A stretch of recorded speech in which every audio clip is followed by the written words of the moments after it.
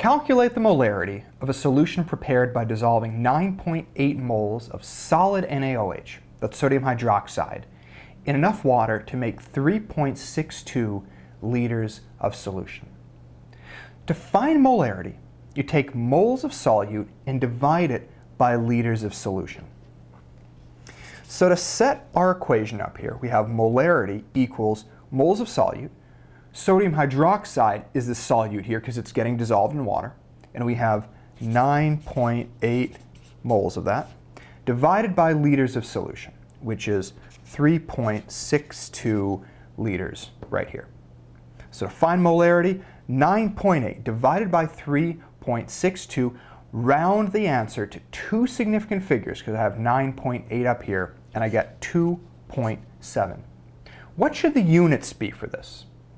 When you find molarity, the final answer is in units of molar, capital M. So it says 2.7 molar.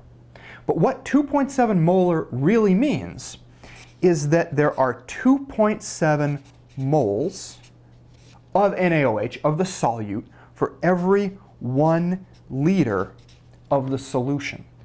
So 2.7 molar, but don't forget that that means 2.7 moles for each 1 liter of this solution up here. You dissolve 152.5 grams of CuCl2, that's copper chloride, in water to make a solution with a final volume of 2.25 liters. What is its molarity? So for molarity, as you know, we want to take moles of solute, divide it by liters of solution. CuCl2, copper chloride, is our solute in this case because it's getting dissolved in the water. But the problem doesn't tell us how many moles of copper chloride we have. It tells us how many grams of copper chloride we have. So 152.5, we can't use that number. Instead, we have to convert this to moles, and then we can plug it into the molarity equation. So to convert this amount in grams into moles, the first thing that we got to start with is the molar mass of copper chloride. And so to find the molar mass of copper chloride, we've got to find copper and chlorine on the periodic table and take a look at their atomic masses. So copper, there is 1 copper atom in copper chloride. So I'll take the molar mass of copper, 63.55. And then there are 2 of these chlorines in copper chloride. So I want to take 2 times the molar mass of chlorine, which is 35.44.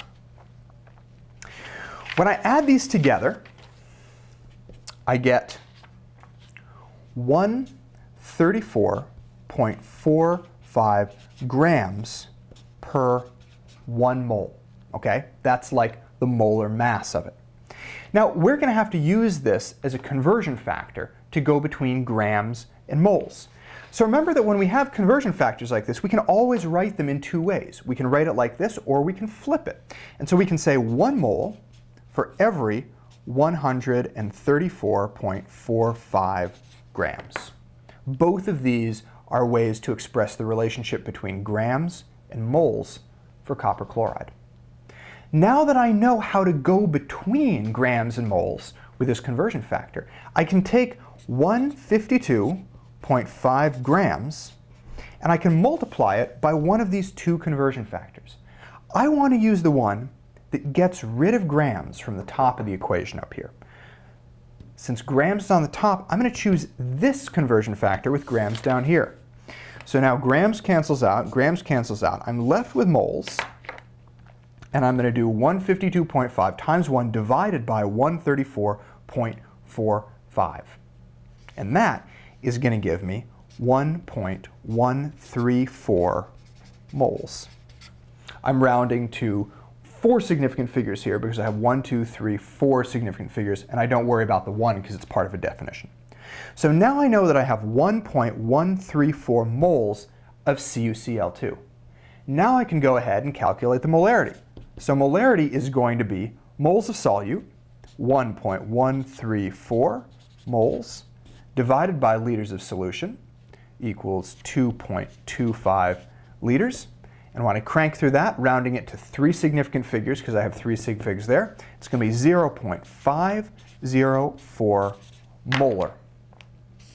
And as I said before, don't forget that what that means is that there are 0.504 moles of CuCl2 for every 1 liter of this solution that we're making here.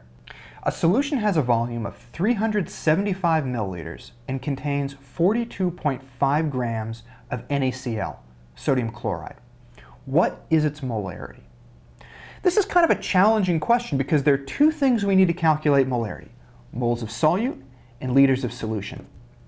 We aren't given either of these 2 things in the problem. Okay, instead of moles of solute, we're given grams of solute. Sodium chloride is a solute. So we can't use that right away. We'll have to convert grams to moles.